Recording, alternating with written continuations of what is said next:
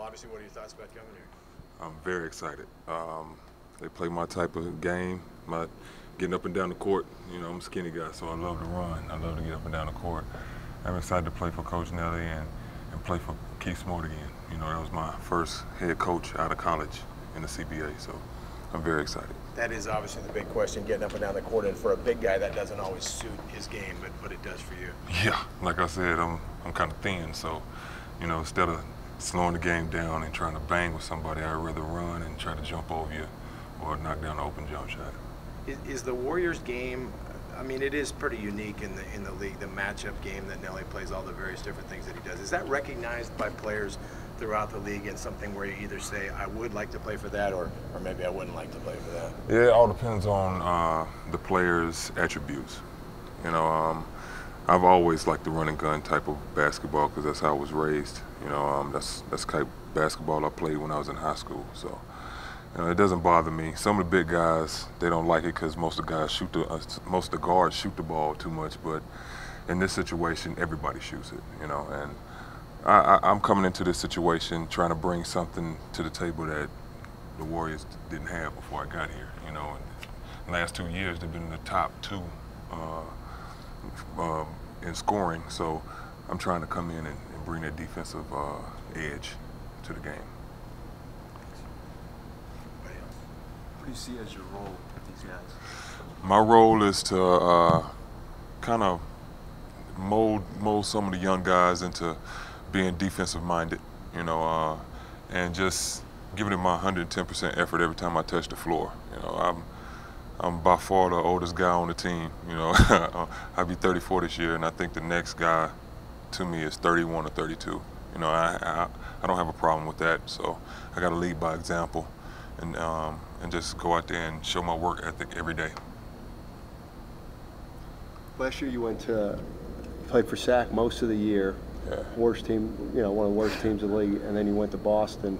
One team not very good, one team good, one team young, one team going for a championship. What was that like to go from that team to Boston, find yourself in a totally different situation? It was tough. You know, for one, I hated to leave SAC because I still, to this day, I still do feel like that's my brothers, you know, and I'm never walked out on anyone when the time gets hard, and we were struggling. You know, the young guys were trying to learn their new roles. We had coaching changes, you know, and some of the older guys were ready to get out, you know, because the organization was changing. So it was hard for me to go from that to a group of guys that were already they already won a championship the year before, so I was on the outside looking in, you know, and learning new plays, and that was my first time ever being traded in the middle of the season. So it was very difficult, but, you know, God works in mysterious ways, and he taught me a lot.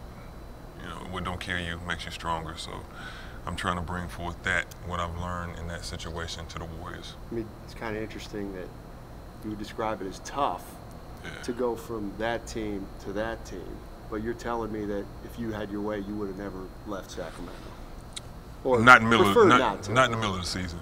You know, I would have loved to play for Doc from the beginning of the season because it's easier to get old plays out of your head and learn new plays then, instead of trying to learn it in 1 week and go out there and don't mess the chemistry up, you know.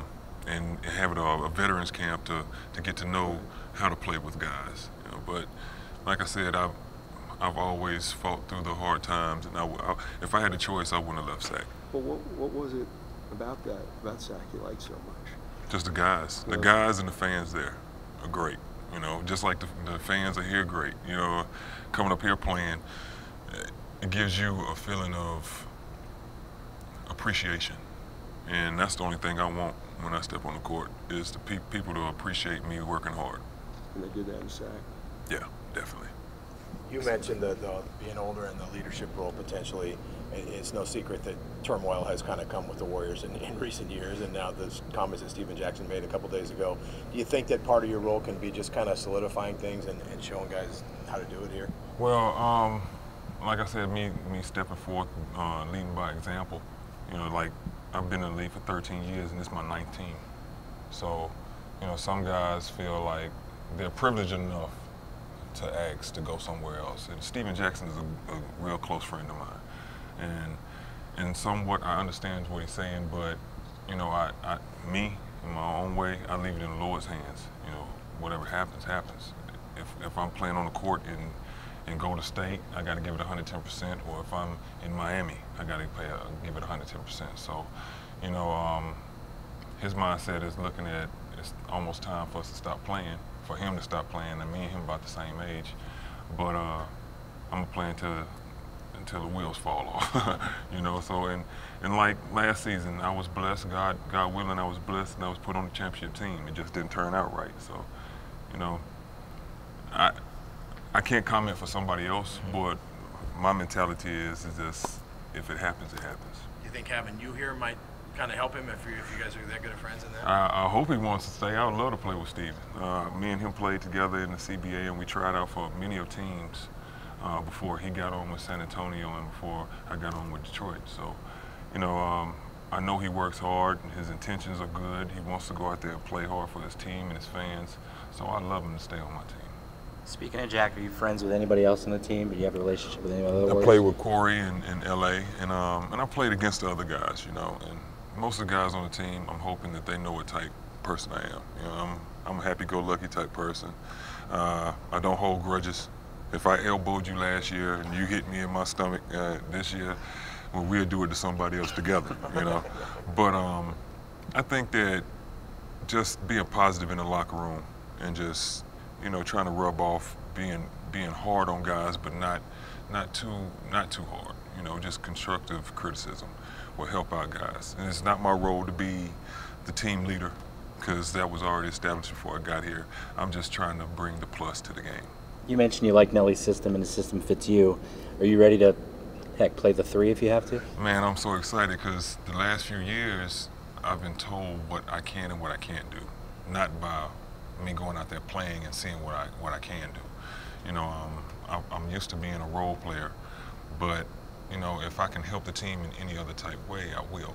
And you know, I can shoot threes, but I've never stepped out there to shoot them. I do it in practice and stuff like that. But my role was always to run the court, block shots, dunk on somebody, and set picks and roll. You know, and I see that as with this opportunity, I can broaden my game. Thank you very much. No problem at all.